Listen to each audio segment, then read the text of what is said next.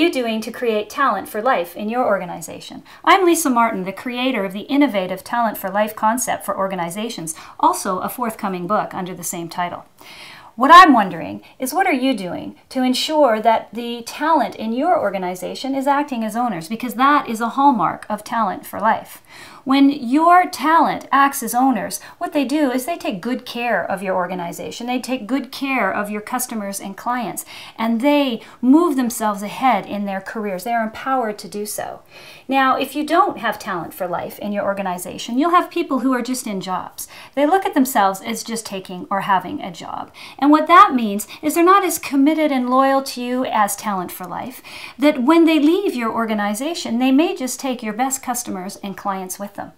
That is an expensive proposition. So I ask you, do you have and are you creating Talent for Life in your organization?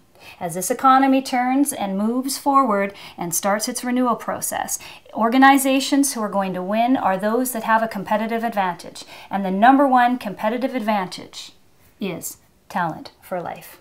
I'm Lisa Martin, and thanks for listening up.